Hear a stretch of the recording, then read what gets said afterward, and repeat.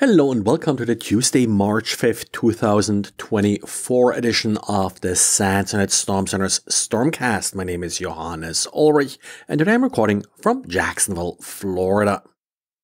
In today's diary, we have sort of an old topic renewed, and that's how you are capturing packets in home labs. One of the quick and dirty ways to do that is a little passive tap, which has the advantage that, well, first of all, it's cheap, it's simple, you can even make them yourself as shown in this diary. However, these simple taps also come with some significant drawbacks, most notably that they're limited to 100 megabit. So even many home internet connections probably will be slowed down if you add a tap like this.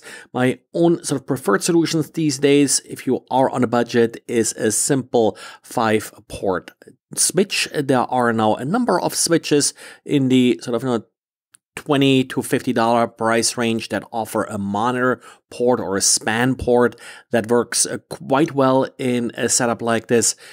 A tap for a home network typically doesn't have to be perfect, and you're certainly willing to drop a couple packets here and there for a much lower price. eBay also always a great source for some sort of more professional equipment, but that comes with other disadvantages, like, for example, that it's usually quite noisy and sometimes not easy to operate or requires special licenses.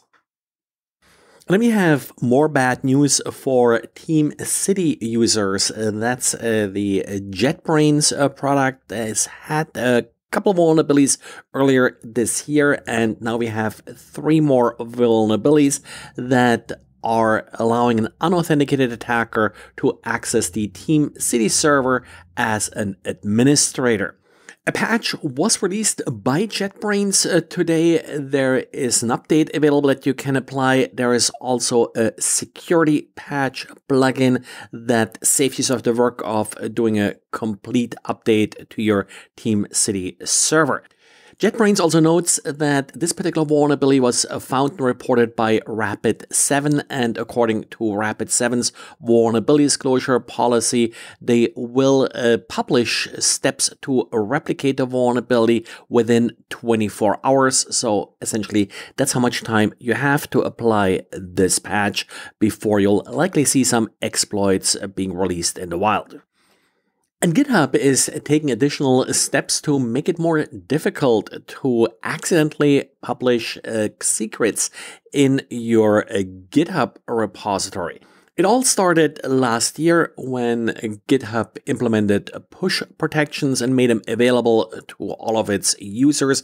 But what's changing now is that push protections will be enabled by default. So if you are trying to push a commit to GitHub that contains secrets like API keys and the like, then the push will be blocked. You will see an alert, and then you have the option to either remove the sensitive data or specifically override push protection.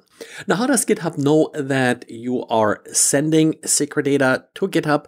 They're not just looking at the format of the data itself. So it's not that, let's say, a 40-digit hex number, which is sort of what a lot of these API keys look like, will be blocked. They're also looking for names that they're using with that. So, for example, one name that I'm seeing here, and GitHub published a list with all of these names, maxmind_license_key for the maxmind's GeoIP database.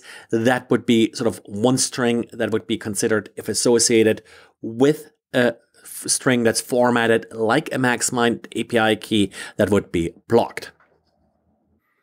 And in sort of random updates, we got updates from Google for Android. There is one bug that sort of being pointed out here by a couple sources as particularly interesting.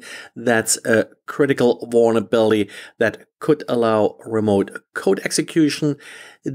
This is also interesting because it's in the Android core system component.